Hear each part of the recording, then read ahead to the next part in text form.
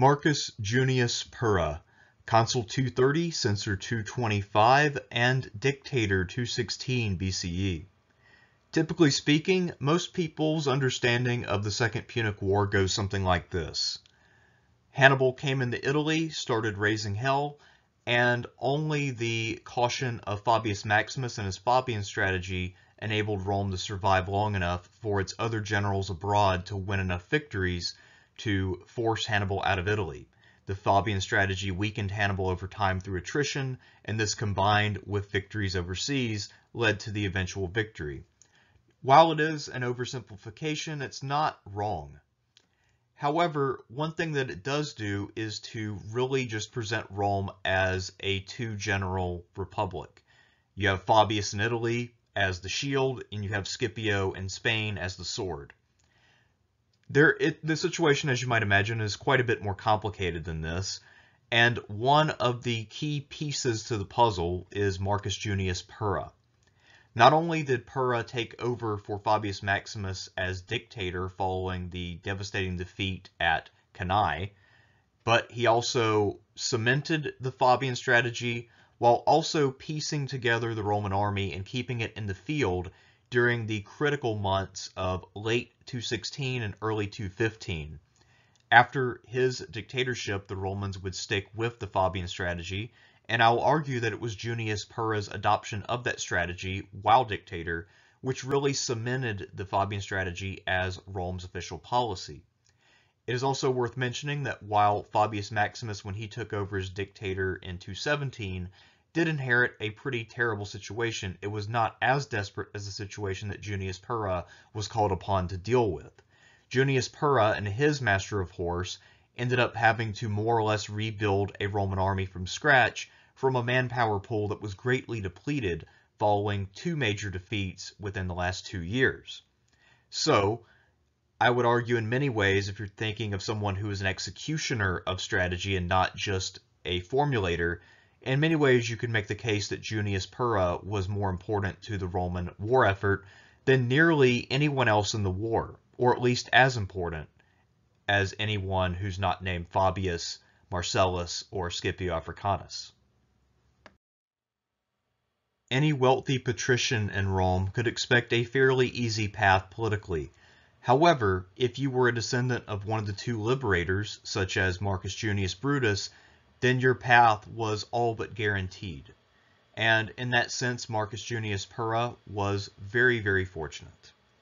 His family, the Junius family, was perhaps the most patrician of all the patrician families, yet it is possible, if not probable, that the Pera branch of the family, which was started by Marcus's father, was actually plebeian. Nonetheless, it bore the name Junius, and as we'll see, it did not in any way impede the career of either Marcus or his father. The reason that I think that the Pera branch was actually plebeian is because if you look at when Marcus Junius Pera was consul, it turns out that his colleague was clearly a patrician, and by this point you had to have one patrician and one plebeian consul every year. As for Marcus's father, Decimus, he was very successful. He had won 2 triumphs as consul and also served as censor. So if there was any plebeian status attached to this family name, it appears that many people in the electorate were not aware of it. We know that Roman voters tended to prefer patrician names, but perhaps just being descended from one of the 2 liberators was enough to make up for any technicality. Certainly, if the Junius Pera name was reasonably well known, the memories would have been relatively fresh about the achievements of Marcus's father by the time that he was of office-holding age. Marcus Junius Pera was born around 272 BCE. That is my estimate based on when he became consul. While we don't really know anything about his early career, we can just look at his pedigree and all the things his father achieved and guess fairly reasonably that he most likely achieved every office on the cursus honorum during his year. That is to say, the year when he turned the minimum age to hold that office. Now, this cursus honorum was not set in stone until the time of Sulla. However, it was more or less a thing that people were already practicing well before the time of Sulla, so most likely Junius Pera would have been 42 years old in the year 230 when he became consul. But we don't really have all that much to go on in terms of specific information about his earlier career. In 230, Marcus Junius Pera was elected alongside of his patrician colleague Marcus Aemilius Barbula. Typically, when there was a war in one little region, Rome would only dispatch one consul while leaving the other one behind. In this case, however, Rome was very much thinking of how to consolidate its hold on northern Italy, and we'll see that starting in 230 and continuing throughout the 220s, the Romans will continuously dispatch armies to the north to further subjugate the Gauls who lived north of the Po River. This is more or less the start of an era. It was a little unusual to have both consuls in the field in the same region, especially when Liguria is not terribly large, but in this case it was what was going on, and it appears that both consuls had independent armies. Liguria, for context, is the coastal northwestern region of Italy. The most notable city in the area is Genoa. Both consuls seem to have done okay during this campaign. There aren't really any reports on any outstanding victories, but we also don't hear of any failures. And we also get no indication that either man was able to win a triumph by defeating 5,000 or more enemies. So it was a successful consulship, but not a dream consulship by any stretch of the imagination. While Marcus Junius Pera may have had a somewhat humdrum consulship, his prestige was still high in the eyes of his colleague, and in 225 he was elected to serve alongside of the highly experienced Gaius Claudius Cintho, who had served as consul back in 240, as censor. This censorship was anything but ordinary. Typically, the Romans would hold a census every 5 years, but in this case, the two censors were allotted 18 months in office, an unprecedentedly long time. Of course, consuls were also responsible for overseeing the Senate rolls and potentially booting anyone who wasn't carrying their weight, and no doubt they did that as well, but their main job was to conduct the most thorough census that Rome had ever undertaken up to that point. According to Livy, the two censors at the end of their term reported to the Senate that there were 270,212 male Roman citizens. If you double this number, you get to a pretty good estimate for Rome's total manpower reserves, because that would include the allies who would not have been counted as full citizens. Why conduct such a lengthy and thorough census when it typically sufficed to get an approximate estimate? Well, there are a couple reasons. One, Rome probably was somewhat curious about the demographic impact of the heavy losses it had sustained, especially at sea, during the First Punic War.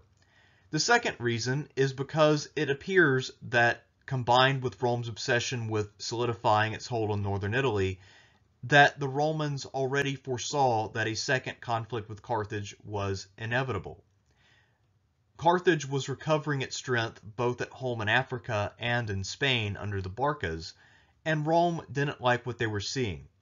They felt that Carthage was most likely going to seek revenge, especially since Rome had taken advantage of Carthaginian weakness after the war to annex Sardinia and Corsica, and then charge Carthage money for the privilege of giving up more territory.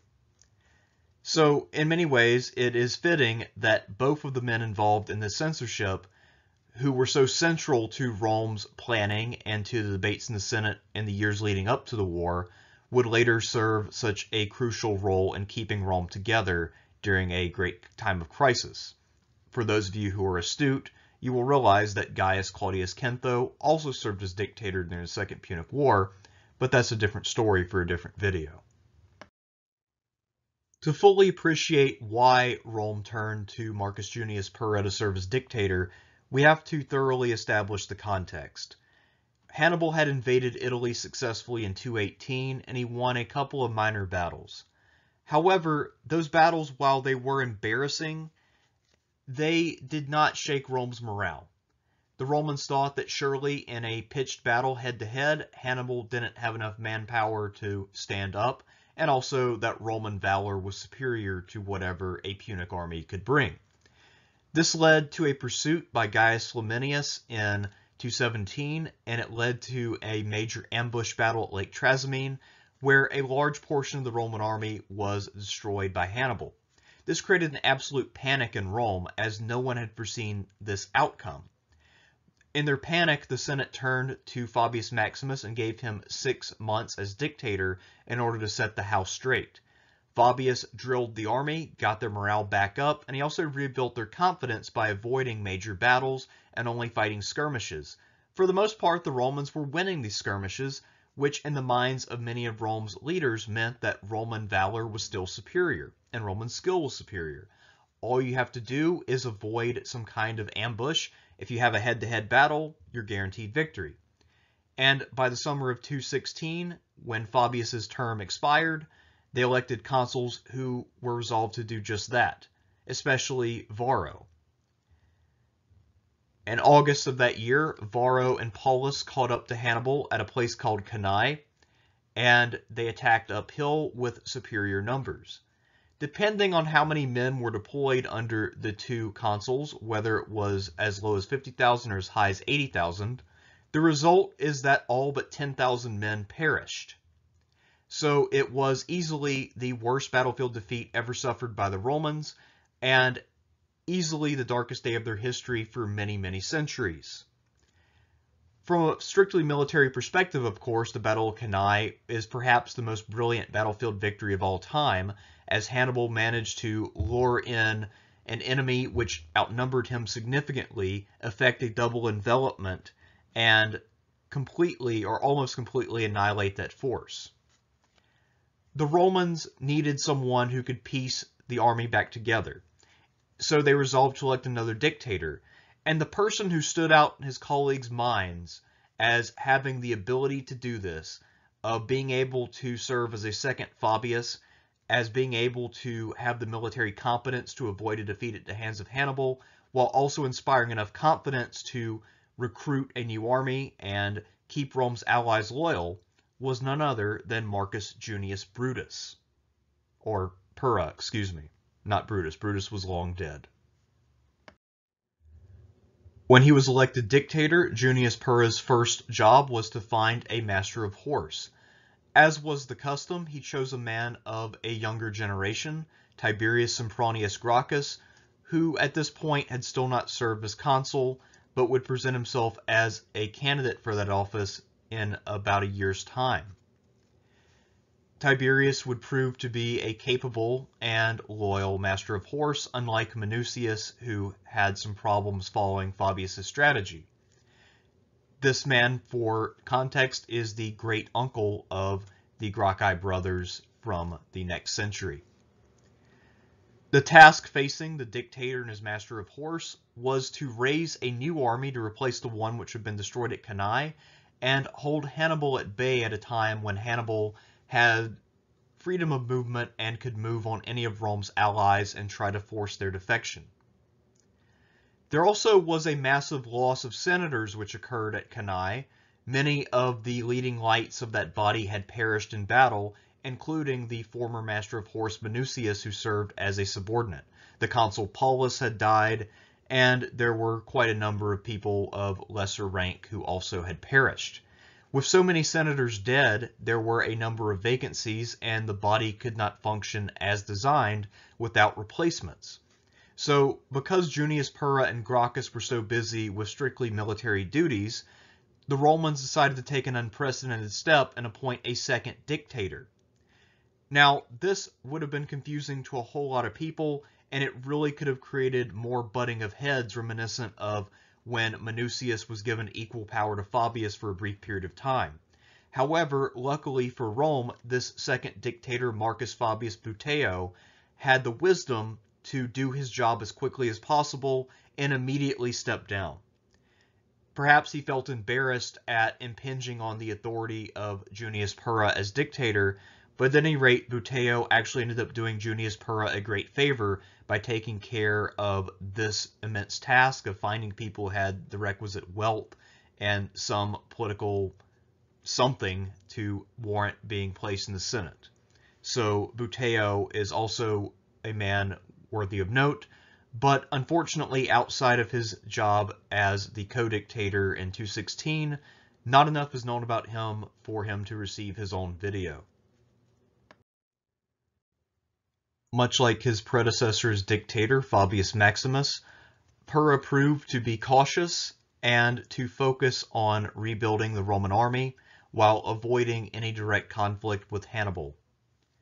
Pera and Gracchus both engaged heavily in raising fresh troops to replace the fallen, even going so far as to lower the draft age and put teenagers into the ranks, while also freeing and arming 8,000 slaves who were then placed under the personal command of Gracchus. This unit would remain under his command even after the expiration of his time as Master of Horse, and while this most likely was Gracchus's own idea, Pera had to approve of it, and this shows that he was thinking outside of the box. It also shows the desperation of the times, since the Romans were always loath to arm slaves. I can't help but think, based on what I know of Fabius Maximus, that had he been dictator at this time, he would most likely have shot down this plan to arm slaves and free them. So Pera did put his own stamp on the Fabian strategy. Anytime you have a general strategy, it will manifest itself in somewhat different ways depending on who is doing the implementation, and in this case I think we see the influence of Pera. So while he essentially did revert to the Fabian strategy of shadowing and not engaging Hannibal, he did actively dispatch Gracchus as needed to fight Carthaginian detachments. It appears that Pera was trying to enact the part of the Fabian strategy which said that you should fight where Hannibal is not. One success that Pera and Gracchus achieved in late 216 is when they heard that the Roman garrison at Casilinum was really running low on supplies, and so Junius Pera dispatched Gracchus to relieve the city and prevented it from falling into Hannibal's hands. Other than that, there are no real confirmed victories or even really battles from this period.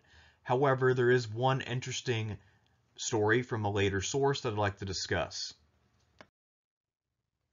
If we are to believe the 12th century Byzantine historian Xenares, Junius Pera actually does have a military claim to fame, albeit not a terribly positive one. Pera, as we noted, was trying to avoid battle with Hannibal at all cost, and Hannibal, for his part, wanted to follow up Cannae by fighting a demoralized and largely untrained Roman army. So Hannibal resolved to assault a Roman fortified camp.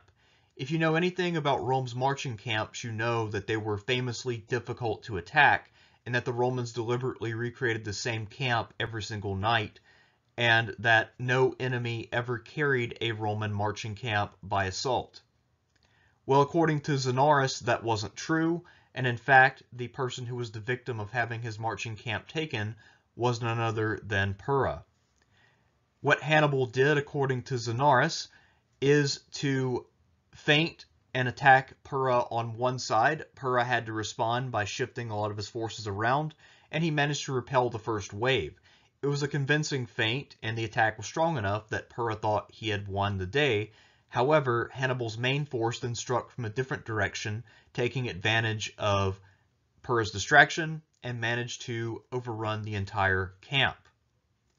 If this is true, and I don't think that it is, then it is the first and only time that a fortified Roman camp was successfully assaulted, although it is worth noting that since Junius Pera's army clearly survived, and that since Junius Pera did not die while in office, that his retreat was masterful. So the fact that any army would be able to survive having their camp overrun and still be intact is suspicious in itself, and that more than anything else tips me off that this story is most likely a later invention written by some armchair historian at a later date who was then copied by Xenares, because the chances that an army could lose its camp and not be massively demoralized and take huge losses is just not very high. It is very difficult to escape a situation where there is a successful assault on a fortified position with limited entrances and exits. So most likely this story is false, yet I thought I would share it with you because it's pretty interesting either way. By the time that he relinquished the power of the dictatorship, Marcus Junius Pera was about 56 years old. We don't know when he died. However, I think that it's safe to say, given the success of his dictatorship, that he remained a leading light in the Roman Senate until he died. It would be interesting to know what his actual role was after his dictatorship, and it's unfortunate that we don't know more about the proceedings of the Senate, especially during the period when Fabius Maximus and others were actively trying to undermine Scipio Africanus after he achieved a great number of successes in Spain. At any rate, we do know that Marcus Junius Pera and other senior members of the Senate played a pivotal role in guiding Rome through the war, and that while his role may have been overshadowed by the influence of people like Fabius Maximus and Marcus Claudius Marcellus and Scipio Africanus, that Junius Pera and men like him were very much still vital to Rome's war effort. Junius Pera kept Rome together in the darkest hour of its darkest day. Rather than taking offense to the appointment of a co-dictator in Buteo, Junius Pera instead stayed focused on the task of rebuilding the Roman army, and he defended Rome's allies successfully during the darkest days of the war, upholding and indeed cementing the Fabian strategy. While no doubt it was controversial among the officers assembled when Pera approved of Gracchus's plan to free and arm slaves, this proved to be a good risk, as these men would acquit themselves well, and Gracchus would praise them a few years later when they won a fairly significant victory for him. While Junius Pera is not one of the great captains of history, and perhaps not even close to being the greatest Roman of his own generation, he was still a major player, and he deserves some respect and at least a passing mention. Hopefully this passing mention has been sufficient.